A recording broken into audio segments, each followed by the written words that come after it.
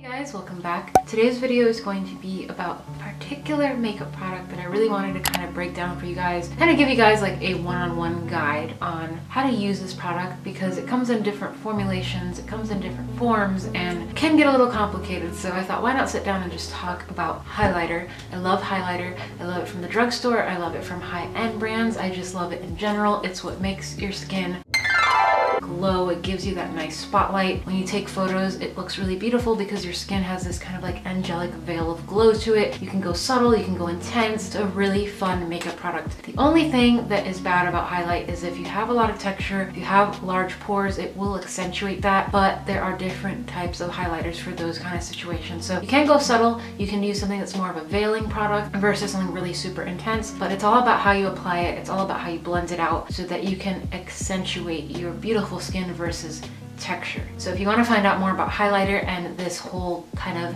101 guide on the different formulas and how I apply them, when I use them, which kind do I use, then you know what to do. Just keep on watching. So the first one I thought I would mention is the liquid highlighter because I feel like I get a lot of questions about this, especially on Twitter. Why highlight with liquid? It just seems very messy, and my answer to you is this. I like to highlight with powder primarily, but when you have a liquid highlighter, I think it helps to mix it into your moisturizer or into your foundation, and it'll give you an overall glowy effect, a nice natural glow to your skin. It'll make your skin look dewy without looking greasy, and the easiest way to do that is to either pump out or scoop out just a little bit of a liquid highlighter onto the back of your hand or a flat surface that you can mix your foundation or moisturizer into these liquid products because it will give you that overall glow. Now, if you want to use a liquid highlighter to simply highlight the tops of your cheekbones and just the places where sun would naturally hit, then you can definitely do that. I would say to, again, apply the product on the back of your hand or a flat surface and then proceed to apply it either with the tips of your fingertips,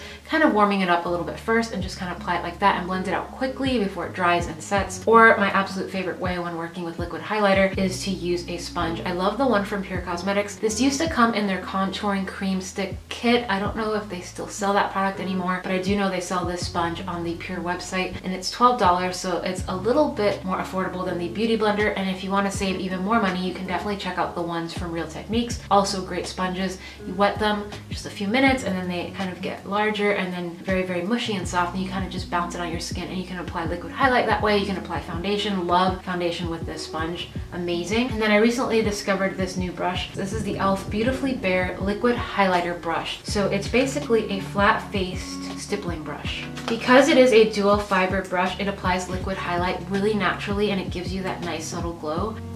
OG YouTube. So as you can see, it has like that dual fiber, and then it'll just really nicely blend out any liquid highlighters. So I definitely recommend this brush from e.l.f. from their Beautifully Bare collection. And then also a sponge like this works miracles with any liquid products, whether it's foundation, moisturizer, creams, liquid highlight. So I definitely recommend a sponge for you as well. Oh yeah, and before we move further, the two liquid highlighters that I wanted to mention that I've been loving lately are the new Tarteist Pro Glow liquid highlighter from Tarte in this shade Sparkler. It's a beautiful champagne shade, has a little bit of a pinky reflect, really, really gorgeous. I would say very, very fair skin up to about light medium skin tones, and they have a full range of shades, but Sparkler has been my go-to recently. And then from the drugstore, I have the Wet n Wild Mega Glow Hello Halo liquid highlighter in the shade Halo Goodbye. And what I love about this one is that it has a nice doe foot applicator.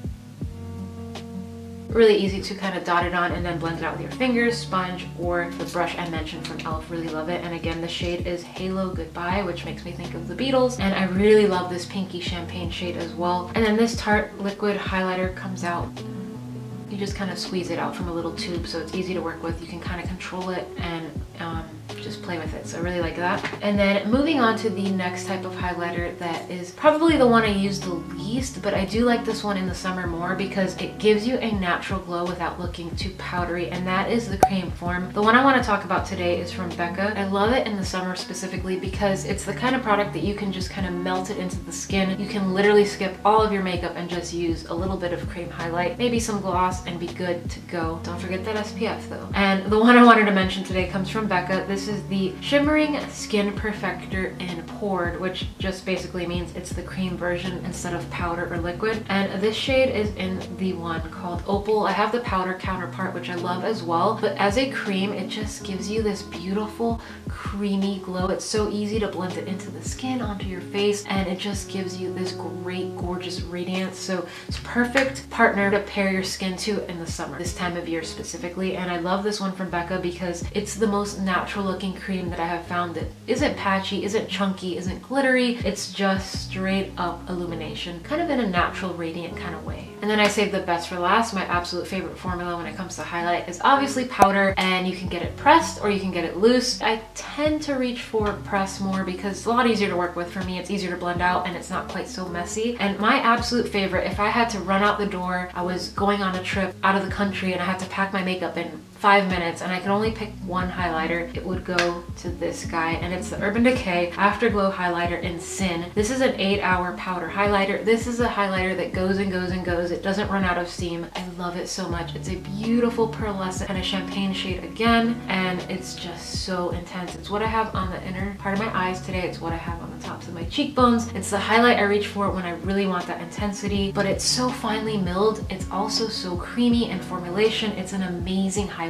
I love this. I wish that Urban Decay would release even more shades. I believe they have 2 more, but I don't really like the other shades that much. There's one that's kind of reddish, and I think there's a darker bronze one. I'm not quite sure. But Sin is the one that always sold out when I used to work at Ulta. It's the best go-to shade for pretty much almost any and every skin tone. And if you can't pull it off on your skin, you can definitely pull it off on your eyes because it is the most shimmery single eyeshadow if you want to look at it that way. It's gorgeous. You can wear it as a highlight, you can wear it as an eyeshadow. It's a great, great, great highlighting powder. Sin is fantastic. And then when it comes to a loose highlighting powder, not really a fan of loose powders. If you guys have been watching my channel for a while, I've mentioned that time and time again because loose powders can be messy, but this one, I'll definitely overlook the mess for it because it isn't quite as messy. It has a shaker top, so it's a lot easier to work with. This is from Colourpop. This is their Luster Dust in the shade Strobe Globe, and it's a beautiful, iridescent, soft, golden glow, and it's super intense and it blends out so easily. It has that little shaker top, and it's just fantastic. I love it. It's, I think, $5 or $6. I also love one from Artist Couture, but I can't find it. I got that in a BoxyCharm many, many months ago, but it's amazing as well. I think it's called Diamond Glow,